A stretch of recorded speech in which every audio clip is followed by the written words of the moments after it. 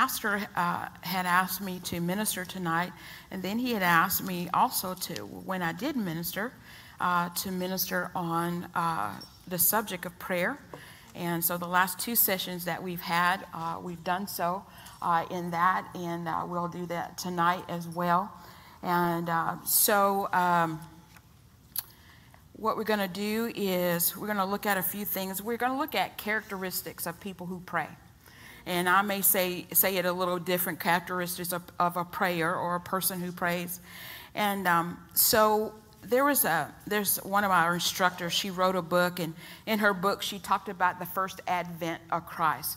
So when Jesus was coming the very first time, he was scheduled and planned from the foundations of the world.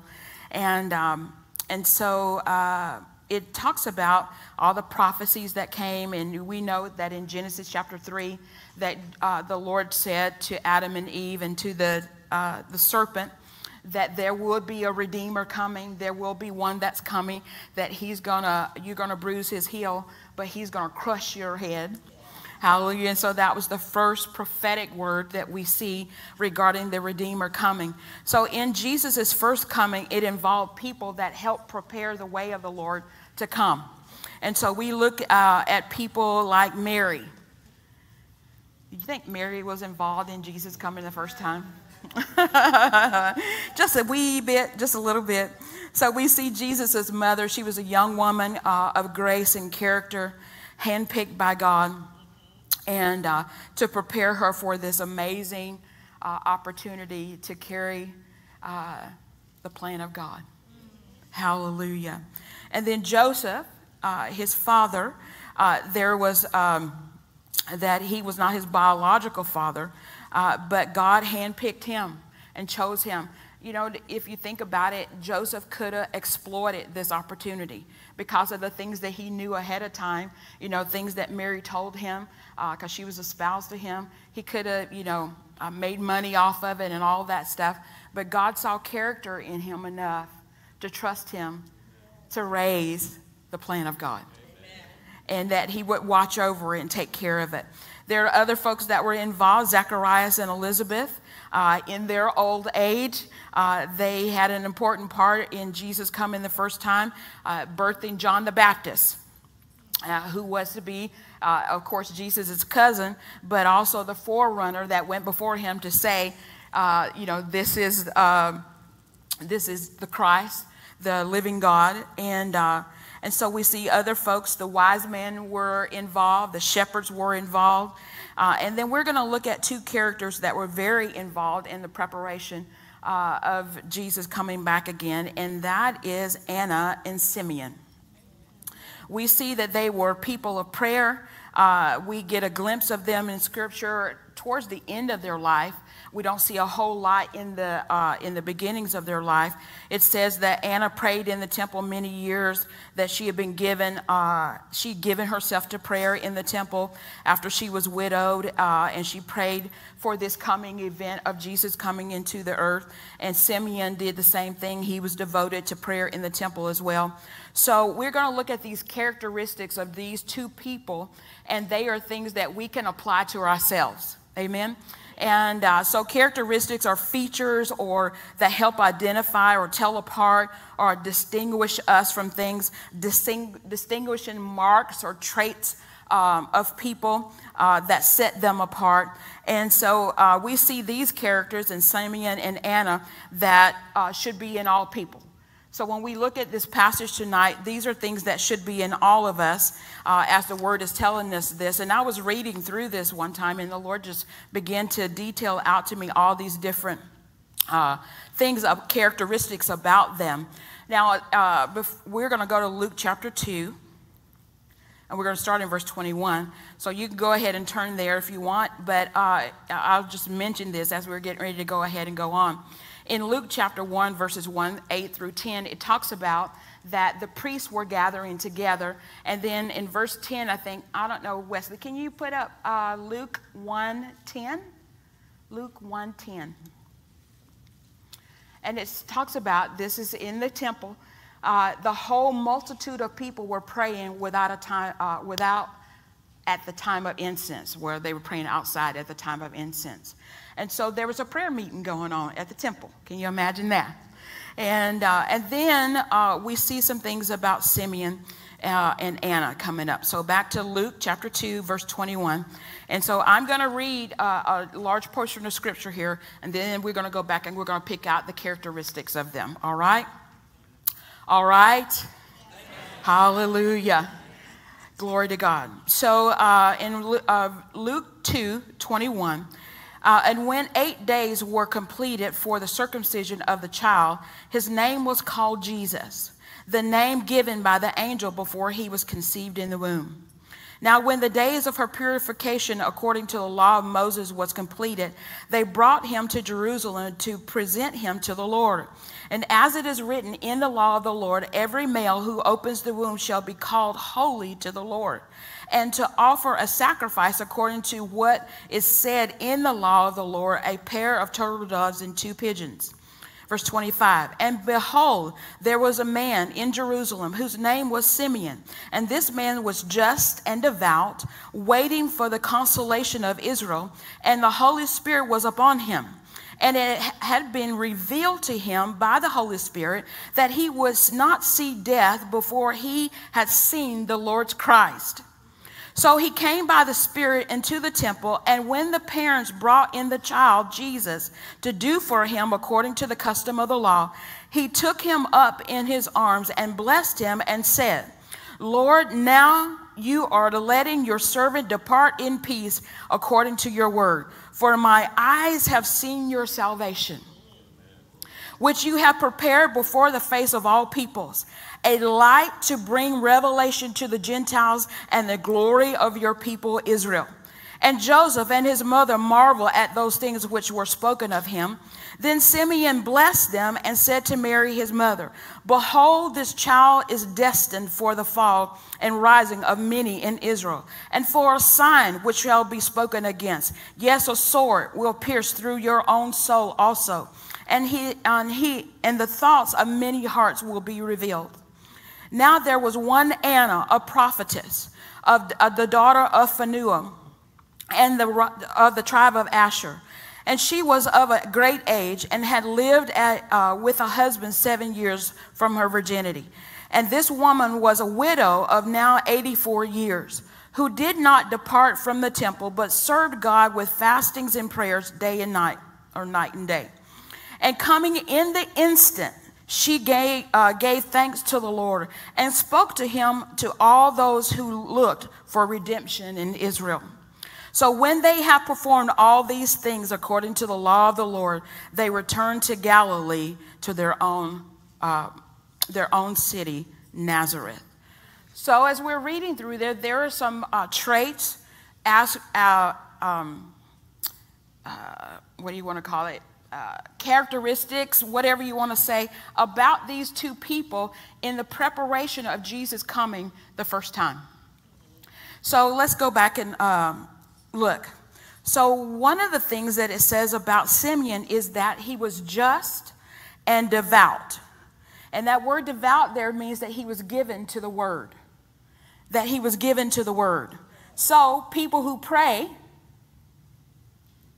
should be given to the word. Hallelujah. For those that came to Summer Prayer Clinic or that were online, man, we hammered on this quite a bit about the word being first place, it being our foundation. And so let's look at Proverbs 4:20 and through 24. My son, attend to my words, incline thine ear to my sayings. Let them not depart from thine eyes. Keep them in the midst of thine heart, for they are life unto those that find them, and health to all their flesh. Keep thy heart with all diligence, for out of it are the issues of life. So apart from the word, there is no prayer. The word of God is our foundation. You know, I've been around people who say, you know, I just like to just flow with the Spirit. I just want to flow with the Spirit. You're trying to box me in. You're trying to, put me in bondage. That's the big word. You're trying to put me in bondage. But the word is freeing.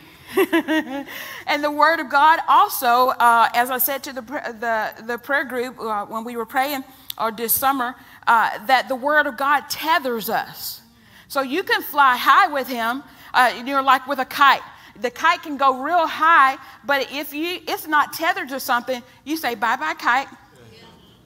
But when it's tethered to something, when we're tethered to the Word of God, we're grounded and we have a foundation. And man, you can fly in the Spirit because the Word and the Spirit agree. So the Word of God is our foundation. In Colossians 3:16, it says, let the word of Christ dwell in you richly in all wisdom. So it's telling us we need to pack it in. We need to have the Word of God in our house. And so prayer is finding out what the will of God is and breathing it back to Him. Finding out what His will is by the Word, and also finding out about the Spirit. Then we're going to talk about that in just a minute. So how do we know what the will of God is? It's His Word. His will and His Word are one. So if we want to know the will of God, look in the Word of God. Hallelujah. So people who pray that stay with the Word, that don't stay with the Word, become granola Christians. Fruit, flakes, and nuts. And we don't want to be in that category, right? Do you know anybody? Don't look at your neighbor. Or been around, especially, early on in charismata. I was around some fruit, flakes, and nuts. Hallelujah. People who, again, you're trying to put me in bondage. But no, the Word of God is our safe place. Hallelujah. And so what is the Word of God? What is truth? John 17:17 says, sanctify them through thy truth. Thy word is truth. And the Word also talks about the Spirit of truth. So the Spirit of truth works with the Word of truth. And so we're anchored to that. Amen. So if we follow the Holy Spirit who guides us through the Word, then your heart will be trained to follow Him out into the spirit realm. So if you can follow Him through the Word of God, you're sitting down studying and you're studying a particular subject or passage or something. If you can follow Him in the pages of the Word of God, you can follow Him out there. Because He's a safe guide. Hallelujah. And that's why we tether ourselves to Him. One of the best ways to know that you're following the Spirit of truth is to immerse yourself in the truth, which is the Word of God. So we get acquainted with the Word. We get to know the Word. And then knowing the Word, when other things come up or doctrines that come up or wrong things come up, no, that's not the Word of God. When I was living in Nashville years ago, I was getting ready for church one Sunday morning.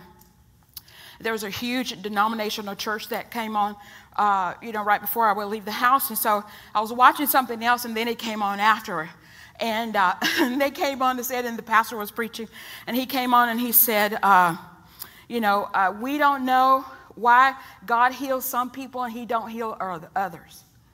And we, this big mysterious, we can't know the will of God regarding all that. And I started screaming from my bathroom, that's not my Father. That's not what the Word of God says. And so, so you can know when you hear stuff, you can just filter it out, right? Nope, that's not truth. I'm not abiding by that. Nope, that's not truth. I'm not taking that in. Click, that's not true. Turn to another, change channels. Hallelujah. Glory to God. So the Word of God becomes your filter then. So, and then in 1 John 2:27, it talks about the Holy Spirit being the teacher. And He teaches us.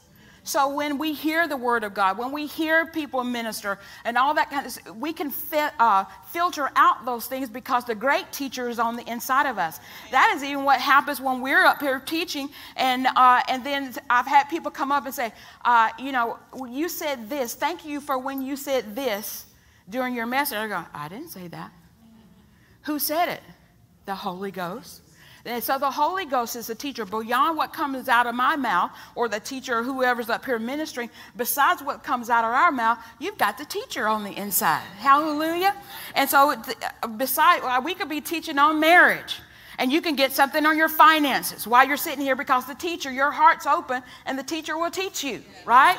Hallelujah, and get your answers. And then, Pastor Mark talked about how he would go back to his church when he was itinerated to get all his questions answered. And the person goes, I don't know why I'm saying this. because your faith is reaching out to the Spirit of God for answers. Glory to God. And he will give you the answers. So glory to God. So the Word and the Spirit agree. Hallelujah. Let's see. So I'm going to give you a few little statistics here. And I can't do this with all the areas that we're going to cover with Anna and Simeon today. So I'm going to try to make this very quickly. I hear tell that school starts tomorrow. Hallelujah. Short summer. Short summer. So we're going to try to get you out of here. Hallelujah.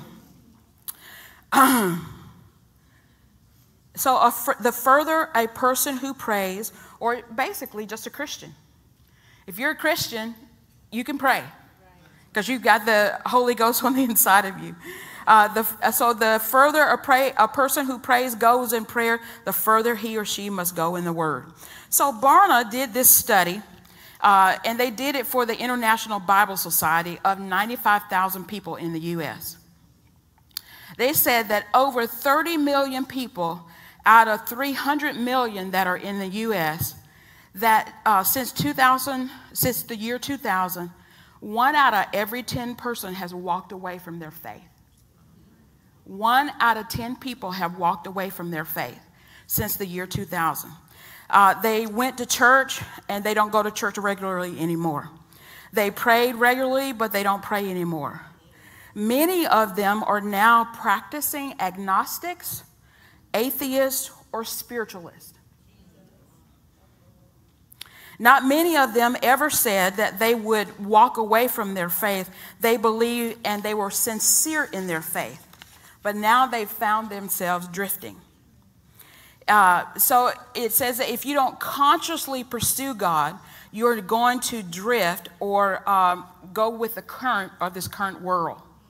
So one of the things they found out that people stop feeding themselves in the Word. They stop feeding themselves on the Word. Not necessarily you got your Bible out while we're in church right now, but outside of these four walls during the week, they don't go to their Bible and study their Bible.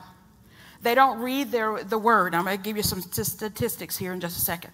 Acts chapter 20, verses 25 through 27 says, and now I know, this is Paul talking, and he said, and now I know that none of you to whom I have preached the kingdom will ever see me again. So he's telling them there's a chance you won't ever see me again. I declare today that I have been faithful. So Paul is saying, I've been faithful to teach you the Word.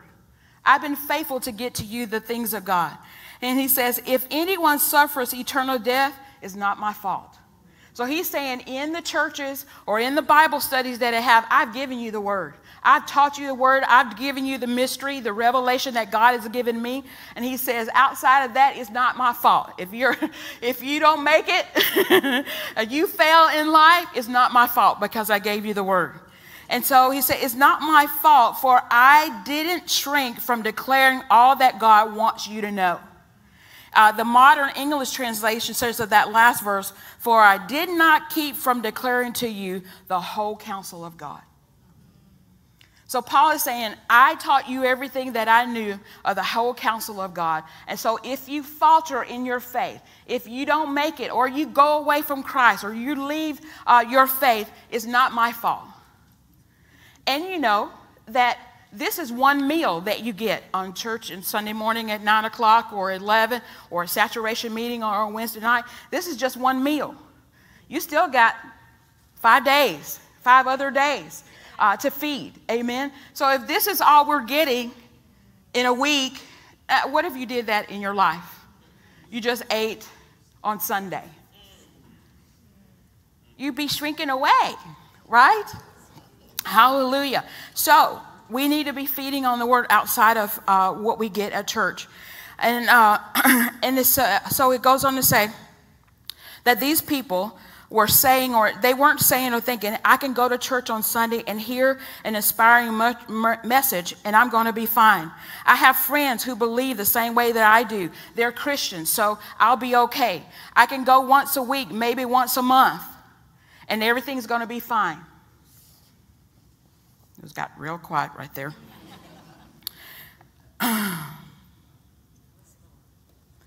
We are told, because of how viciously and wicked and deceptive that the enemy is, that we need to exhort each other. And the word admonishes this: exhort each other daily.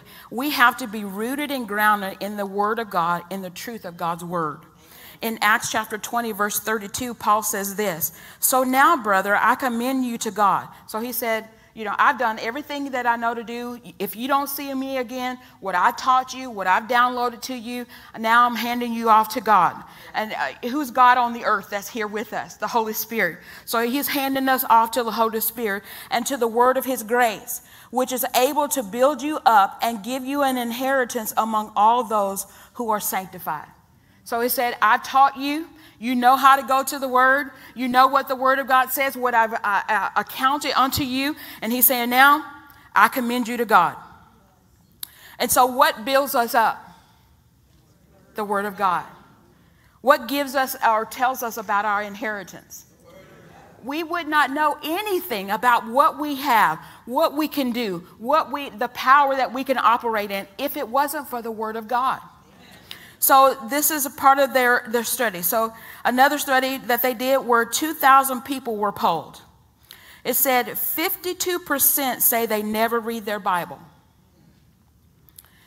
8% say they read their Bible 3 to 4 times a year.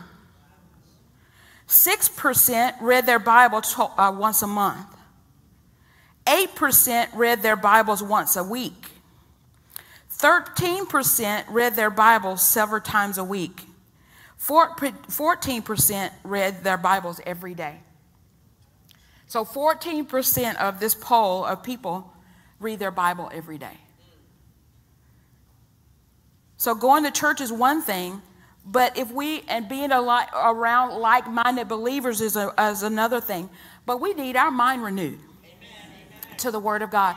Brother Hagin, he was in an interview on TBN many, many years ago, and I watched it. And so the interview was asking him a question.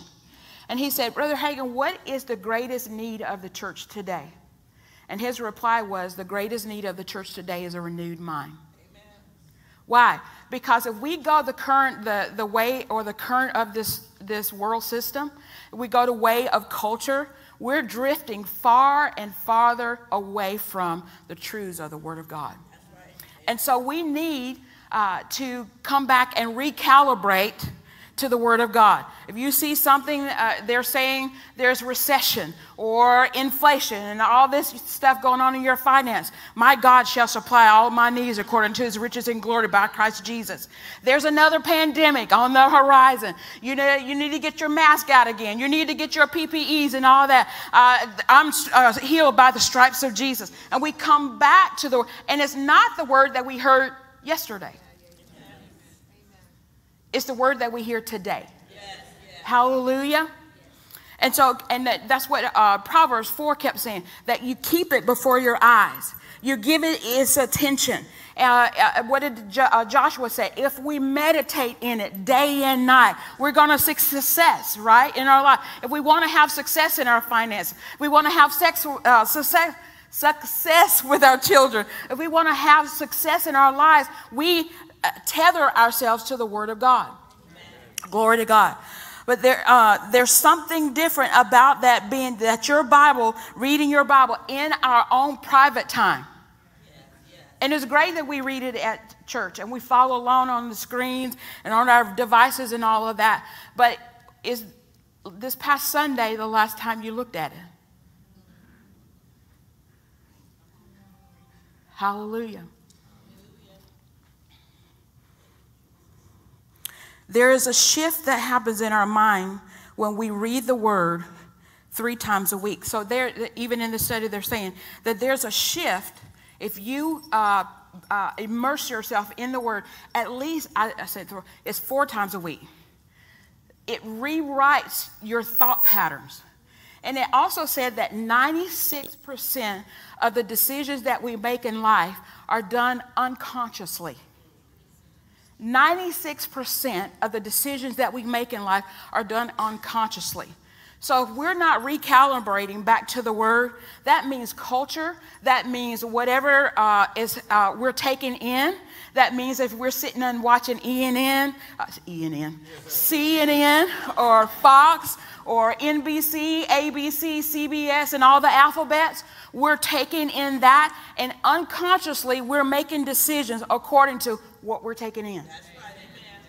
But if we're not taking in the Word of God to combat that and renew our minds to the Word of God, we're not making decisions according to the truth of the Word of God or the Spirit of God.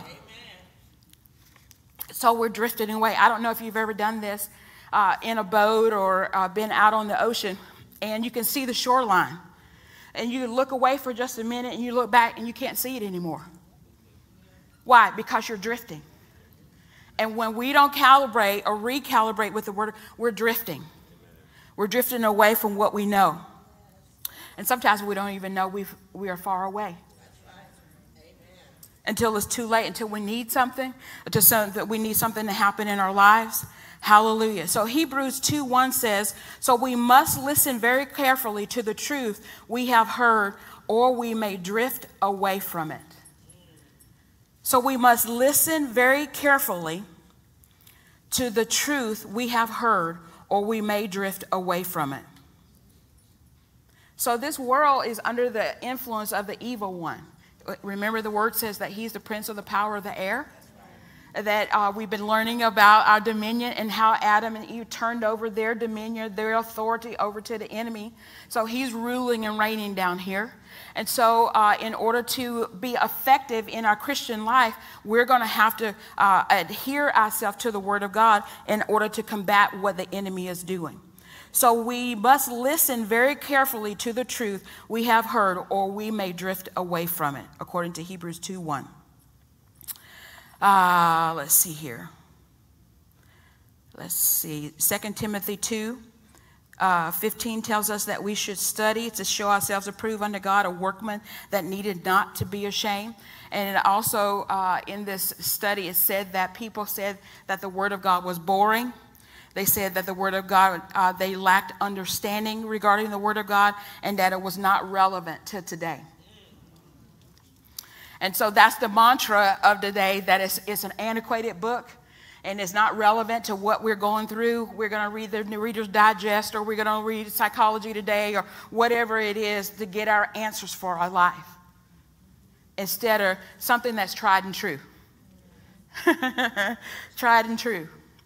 I forget, I think it was Voltaire that said that...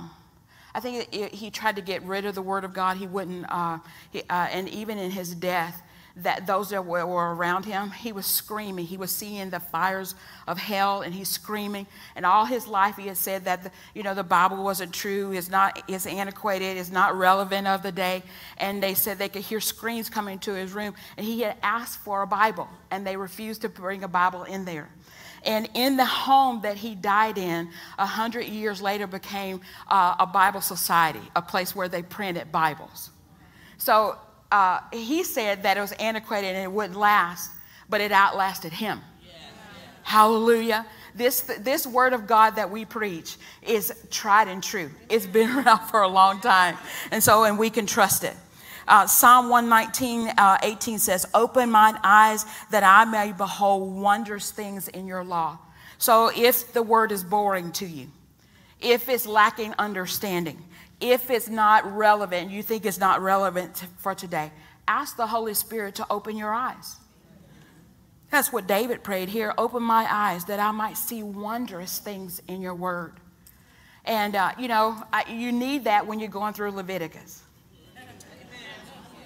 When you're going through Deuteronomy, especially in Leviticus, when you go, all the cleanliness laws, a hair with a boil in it, or if you're bald, do this, and all those kinds of things. Lord, why is this relevant to us today? And you have to ask the Holy Spirit to help you through that. Praise the Lord.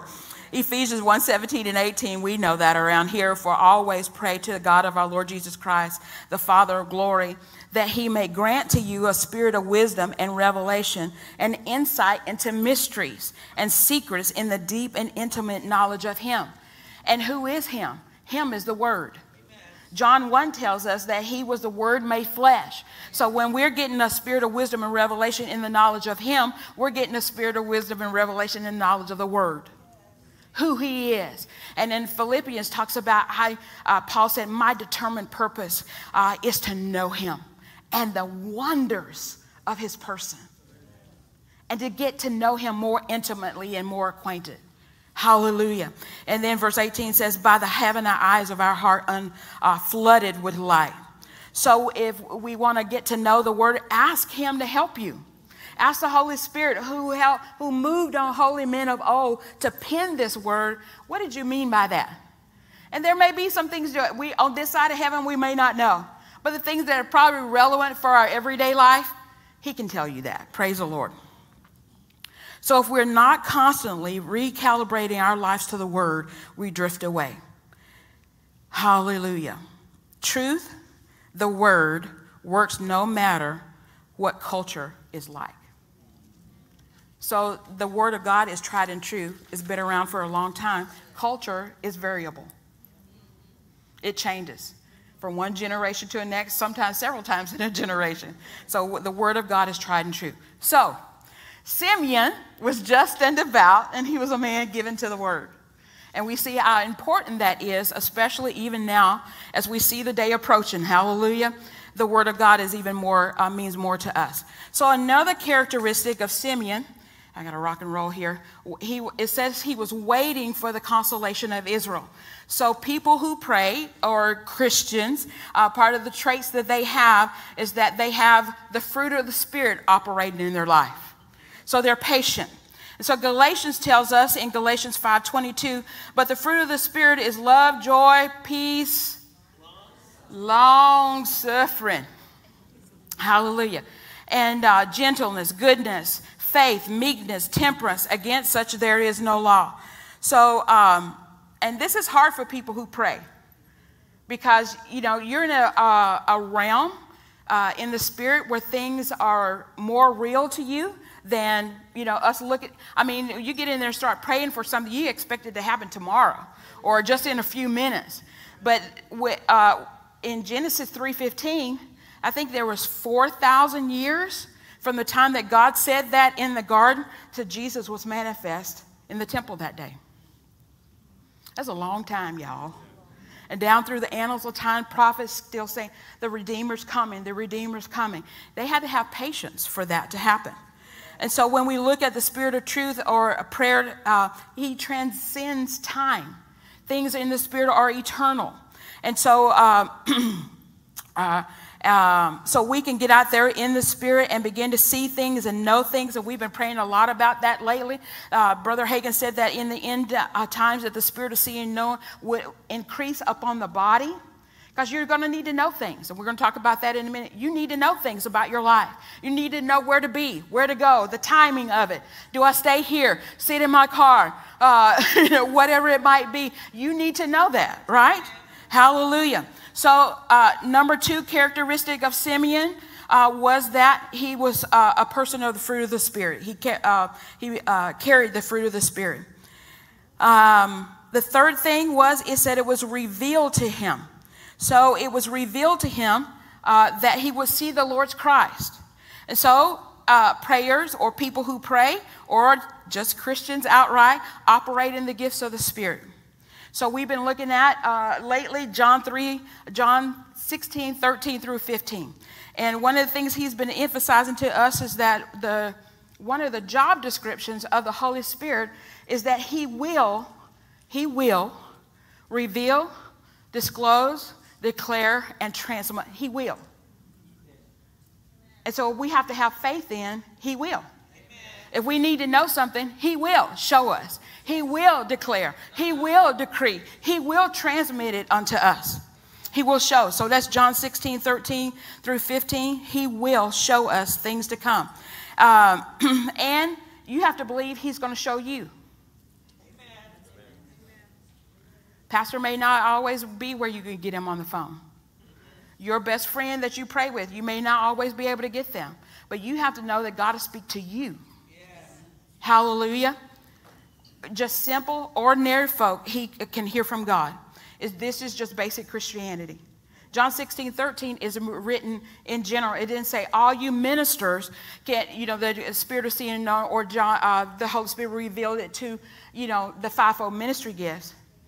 Jesus is talking to the disciples, and we are his disciples. And that the word disciple means pupil, ones who follow after the teachings of their master.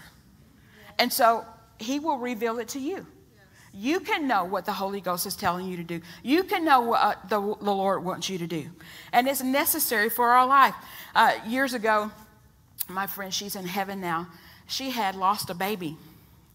And she and her husband wanted to get pregnant again. And so what they did, shortly after she lost a baby, she adopted a baby from one of her cousin. And so her heart was, towards the, putting everything in this baby. And I've heard this happen very often with people who are trying to have children or lost children, and then they adopt, and then something happens, and then they get pregnant. So he's watching Disney. Their son is watching Disney, and I think Jeremy, he was 8 or 10 at the time. So he's in there watching Disney. He gets up off the couch. He goes into his mom. He said, "Mom, the Lord told me to come in here and tell you that you're pregnant and you have a baby in your tummy, and her name is Jordan." And she said, "Jeremy, stop that." And so he said, "Mom, the Lord told me to come in here and tell you that you have a baby in your tummy, and her name is Jordan. Jeremy, stop it. Stop saying stuff like that." And so she looked over at her husband. She said, "You need to deal with your son." And he said it a third time, "Mom, the Lord told me to come in here and tell you that you have a baby in your tummy, and her name is Jordan." So she went to the doctor. She had a baby in her tummy, and her name is Jordan. So even with a child, God can speak to children. Dana Schrader, who is a friend of mine, and she's a person who is given to prayer and teaching on prayer. She had a prayer group one time in Tulsa, and with children, and she was teaching them how to pray. And they were praying, and one of the children in the group kept saying, "A shooting at the zoo. There's a shooting at the zoo." And then they began to plead the blood of Jesus over the incident. And within a couple of days at the Tulsa Zoo, there was a shooting at the zoo. And nobody was hurt. Everybody were fine. But children heard from the Spirit of God. And if we be like a little child, hallelujah, we can hear from the Spirit of God too. So he revealed to him, so it was revealed to him that he would see the Lord's Christ. So number 3 there, the gifts of the Spirit in operation. Romans tells us that, Romans 8:14 says that for as many as are led by the Spirit of God, they are the sons of God. So you're the sons of God, you can hear from the Spirit of God. 1 John 2:20, you have an unction from the Holy One within, and you know all things. And again, in verse 27, that unction is teaching you. Number 5, it says that he went to the temple. So the Spirit of God came on him for him to go to the temple. And it says that Anna departed not. You may not want that part and do that part where you don't leave the church at all. Praise the Lord. But they were people who went to church. Hallelujah. So the characteristic of Anna and Simeon, they were people who went to church. Hebrews 10:25 tells us, not forsaking the assembly of ourselves together as the manner of some is, but exhorting one another, and as much, so much the more as we see the day approaching. So we shouldn't be going to church less because we're pressing towards the end of the age. We should be going more. The Amplified says, not forsaking or neglecting to assemble together as believers, as it is the habit of some. So it was the habit of Anna and Simeon to go to church, or go to the temple, but admonishing, warning, urging, encouraging one another, and all the more faithfully as you see the day approaching. So if he had not gone or listened to, they didn't have the Holy Spirit within, the prophet, the priest, and the king, the anointing would come on them, or they would know things. And so if he had not gone to the temple that day, the thing that he had been spending all this time praying for, he would not have seen. Hallelujah. So being in the right place. Hallelujah. I told them, I think it's during summer prayer clinic, we had a young lady here in our congregation on a Wednesday night, just like this. She was tired, worked all day, and getting her daughter from place to place and all of that. And so she had gone home. And as she sat down on her couch, the Spirit of the Lord said, get up and go to church. And she's like, oh, man. And she sat there for a little longer and said, no, I want you to go to church. So she got up, came to church. And I looked back because I saw the door open. I saw her come in. And so she sat over here on this side. And I mean, she didn't get her butt in the chair for long. And then Pastor Mark started walking this direction. And he said, somebody over here in this area, the Spirit of the Lord wants me to tell you that you have been believing in Him for something, and for you not to let go of your faith because you're almost there. So why couldn't it just happen? He wanted her here. And the Word of God says, Paul said, I long to see you so that I might impart something to you. There was something about seeing. I don't know if he saw her specific, but something over here in this section, he came towards her and gave her the word she needed. Within a few days, she had been believing God for a promotion on her job. And because they were taking so long with it, she was about to give up on it. And that encouraged her in her faith that day, and she got that job. Amen. Hallelujah. What if she stayed at home? She would have missed out on what God had for her that day. And may not even have that job. Maybe God could have got it to her another way, but that's the way He got it to her, by her showing up. Number 6, another characteristic of people who pray, or prayers, or just basic Christian, it says, my eyes have seen the salvation. So people who pray see answers to their prayers. See answers to their prayers. So in 1 Peter 1, we like this scripture around here. 6:9, wherein ye greatly rejoice though now for a season, if need be, ye are in heaviness throughout manifold temptations, that the trial of your faith, being much more precious than of gold, and that perisheth, though it be tried with fire, might be found unto praise and honor and glory of the appearing of Jesus Christ, with whom having not seen you love, in whom though now now you see Him not, yet believing, you rejoice with joy unspeakable and full of glory, receiving the end of your faith. So characteristics of people who pray, characteristics of those who are prayers, they get their prayers answered, receiving the end of your faith. So another characteristic, it said he took up the baby in his arms and he blessed it and said. So people who pray, or prayers, declare and decree. He spoke over this child. They carried a spirit of faith about them.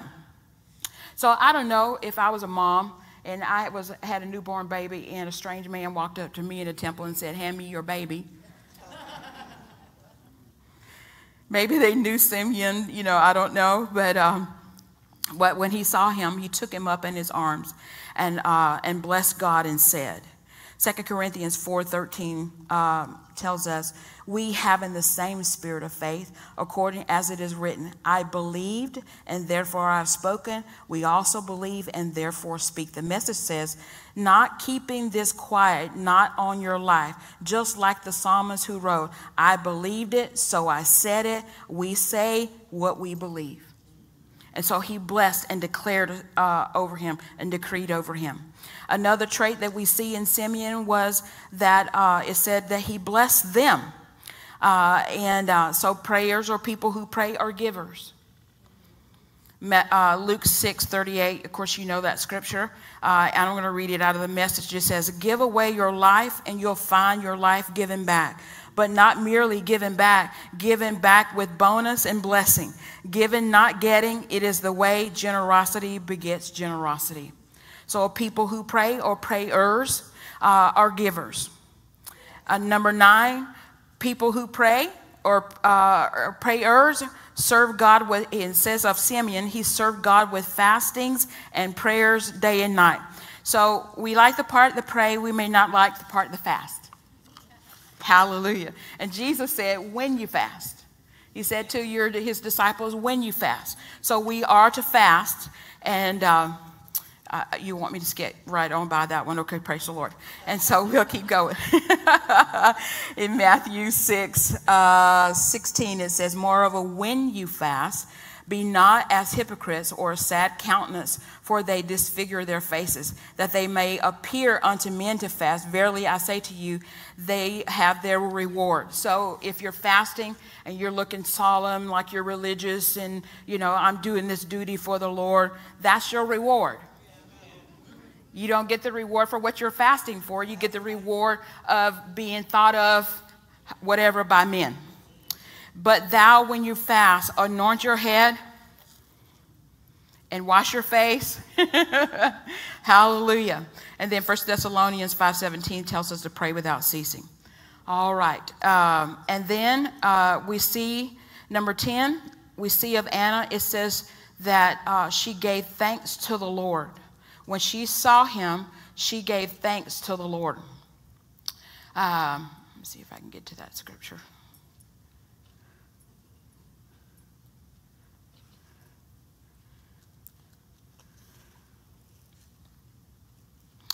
Verse is Luke 2:38. And coming in that instant, she gave thanks to the Lord and spoke to him of all the prayers day and night. So she gave thanks. So prayers, people who pray are thankful. People who pray are thankful and grateful. And in 1 Thessalonians 5:18, it says, in everything give thanks, for this is the will of God in Christ Jesus concerning you. The Amplified says, thank God in everything, no matter what the circumstances may be thankful and give thanks, for this is the will of God for you who are in Christ Jesus, and the revealer and the mediator of it all. So people who, even in the world, they're talking about gratitude. And this is a principle, I think is in Psalm 100, verse 3. It says, be thankful and say so. Tell the Lord that you're thankful. Be thankful for the things that, and it says in everything, not for everything, but in everything. Whatever situation you got breath in your body, you can thank the Lord. You're somewhat in your right mind, I don't know, you can thank the Lord. If you're walking upright, you can sit, you can drive your car, you can see, you got lots of things to be thankful about. Hallelujah. You're born again, you're not going to hell with roller skates on. Hallelujah. You can't thank him for anything else. Lord, I thank you that I'm not going to hell. Amen. And be tormented day and night forever and ever. Glory to God. Prayers, or people who pray, are thankful. And then lastly, it says she spake of him to all that looked for redemption. And that's in verse 38. Coming in that instant, she gave thanks to the Lord and spoke of him to all those who look for redemption in Jerusalem. So all of those that had been in the temple with her and Simeon praying, all of them that had heard about the Redeemer coming, all of them that had heard about all the prophecies of one coming to save Israel, she's saying, he's it. And she's declaring, the Savior is here. The Redeemer is here. He's the one. He may not be in the form that you thought. I don't know that I would have been looking for a Redeemer or someone that could save Israel in the form of a baby. Maybe a warrior, with Roman, all the garb on and all that stuff. Now, a baby, she had faith enough that she looked at him and knew, this is what I've been praying about. This is what I've been praying about. This is our Redeemer that's coming. And so there are, other things that are, I'm sure even through those passages, somebody could probably go back through there and find something. But we talked about and started out talking about all the people who played a part in the first coming of the Lord. Simeon and Anna, Zacharias and Elizabeth, Joseph and Mary, the wise men, the angels were there. The angelic activity was around his first coming. And I don't think it's going to be any different in his second coming. And so it says in the Gospels, and Jesus says this, when the Son of Man returns, will he find faith?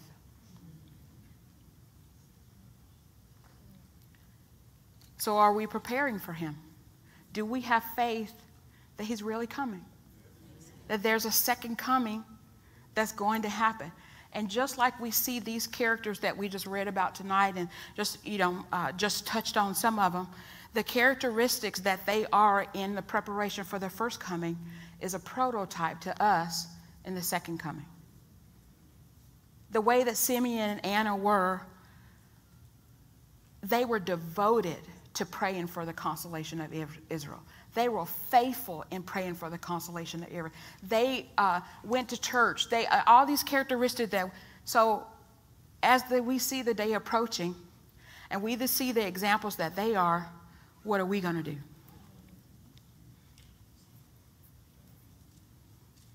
Do we really believe that he's coming back? Do we really believe that he's coming back for a harvest? It says that he's long awaited, in James it says, for the precious fruit of the earth. And he has long patience for it.